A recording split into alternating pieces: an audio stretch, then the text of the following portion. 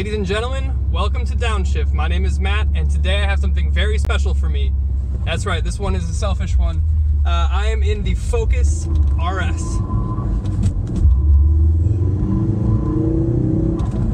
Oh my god. This thing is fast!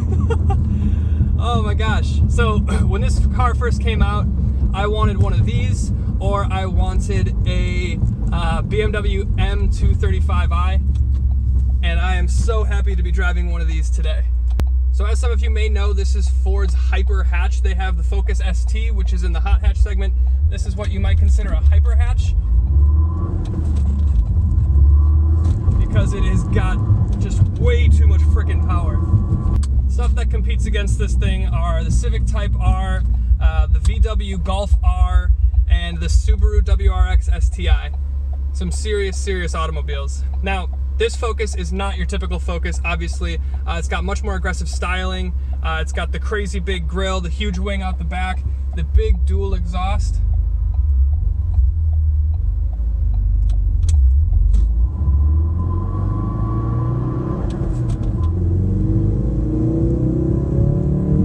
Oh, and speaking of that exhaust, there it is.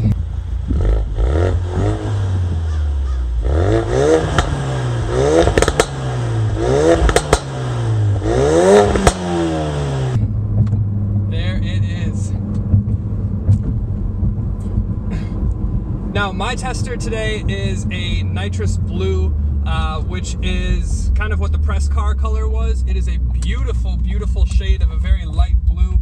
I absolutely love it. I think it actually looks a lot more sparkly in person than you would think, but it looks really good. Now, this car comes standard with Michelin Pilot Super Sport tires.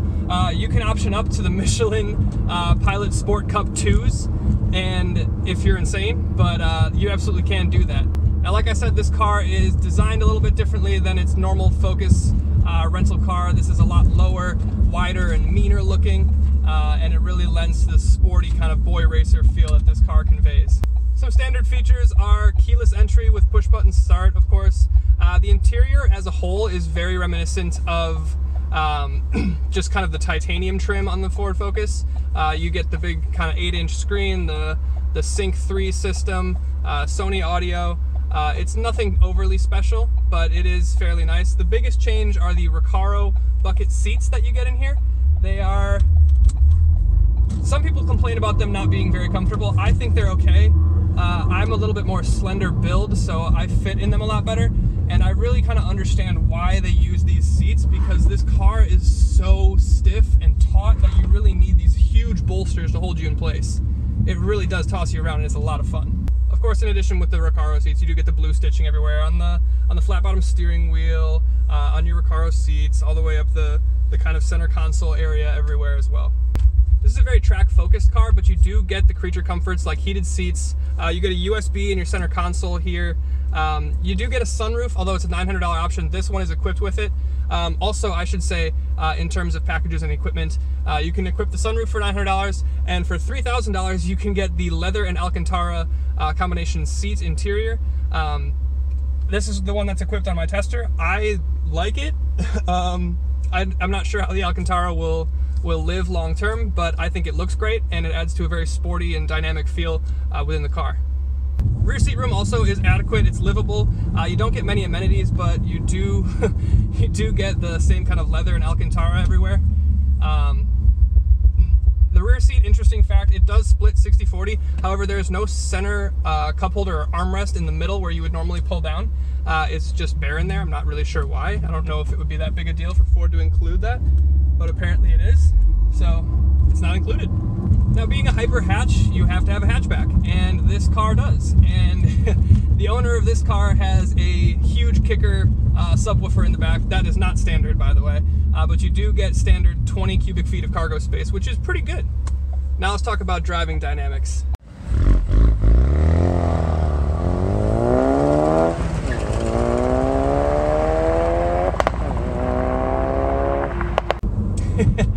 The only transmission that comes in this car is this wonderful 6-speed manual.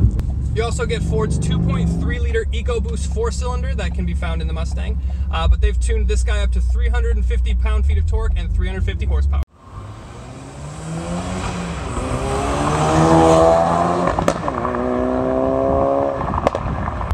And you feel every bit of it, and you hear every bit of it coming out of that big dual exhaust out the back. This car is turbocharged, so it does redline at 6,500, but that's really all you need. You get a lot of noise and a lot of power, so it does keep you on your toes. The coolest thing about this car is the torque vectoring all-wheel drive, and that kind of is how the drift mode allows itself to make the normal person feel like a pro drifter. This is not going to make, I shouldn't say that, it's not going to make the normal person Ken Block, but it is going to make you whip around a little bit faster and send a little bit more power out to those outside rear wheels to get them loose. Now, if you can't tell, this car is a bit stiff. There's 4 different driving modes. There's normal, sport, track, and drift. I really wish that it came with adaptive dampers and I could soften it up, but once you hear that exhaust,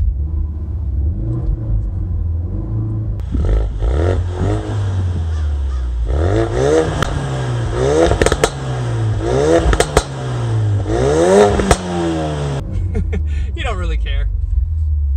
Like I said, some people complain about the seats not being super comfortable. I don't mind them. They give me a nice hug on the sides here, so I think they're good, especially when I'm throwing it around a little bit in turns. Like I said, this car is very stiff, it's very rigid, it's very track focused, more so than any other car in this segment. So I think the seats are appropriate for this selection. Oh my God, this thing just begs to be driven hard.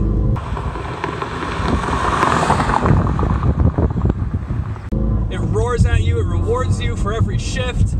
The steering is so precise and so linear, and the chassis is just so tight. It really is a super track focused car, and it really begs you to drive it fast. It is fast as hell, and it is a lot of fun.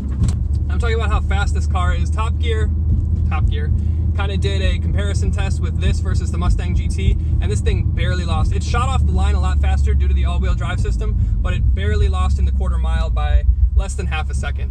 Lastly, we have things like fuel economy, which is about 19 city, 25 highway, they're saying. But really, who cares? With this car, no one cares about fuel economy.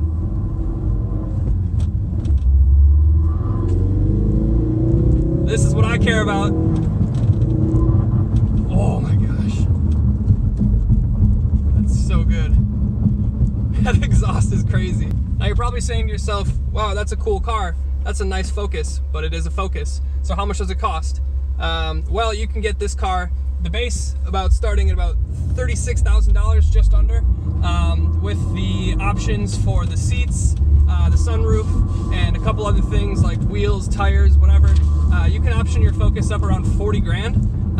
So it's up to you if you want to spend that much on a Focus. However, the Focus name does not do this car justice. This is a fast, tight, nimble, agile sports car, and it deserves to be treated and priced as such, and I think it does. Also, you're gonna pay 40 grand for a Golf R. You're gonna pay 40 grand for a Subaru WRX STI. So you're not paying that much more money to get into one of those, which is not as good of a car. This is a better car. You get around for similar money, and you get the practicality of a hatch where you don't in something like the WRX STI.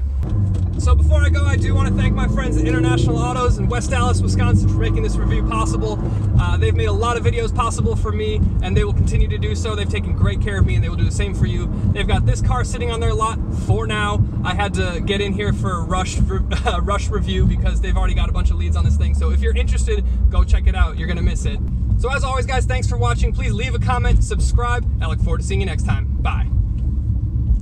All right, we're in sport mode.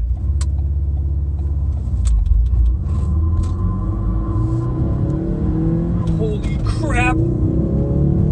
Oh my god! This car is so fast! Oh my god, it's so loud!